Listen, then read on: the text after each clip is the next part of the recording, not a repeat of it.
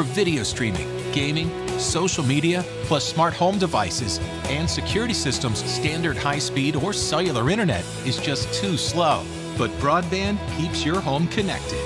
Call or visit Gearhart Broadband online. I'm here in downtown Pikeville where a mural was unveiled by local artist Austin Casebolt. This unveiling is one of many art pieces that will be featured in their Art Initiative program.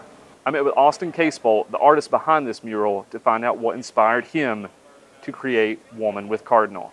Pikeville, Kentucky is the place that built me, and I'm really proud of that. I'm really happy to be from here, and this piece was about giving back to the community in a way that brought joy and that would remind people of the dignity that exists from being from this wonderful, wonderful area.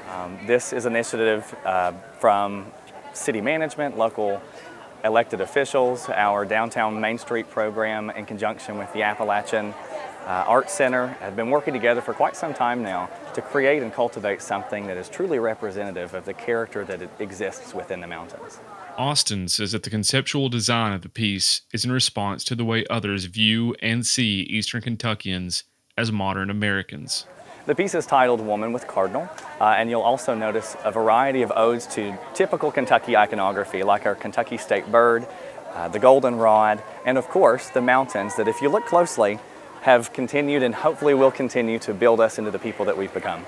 Yeah, a lot of times people will ask how long something takes, and my best answer is 26 years. I'm 26 years old, so compiling all of the experiences into one thing is just impossible. So to say that something took a set amount of time, it's taken years of practice and diligence and education as well. It's really exciting to spearhead any sort of project, especially one that's so near and dear to the heart in my hometown. So we're all really hopeful that we get to see an entire alley full of just beautiful art that explains the narratives and the nuances of what it means to be a person from Eastern Kentucky.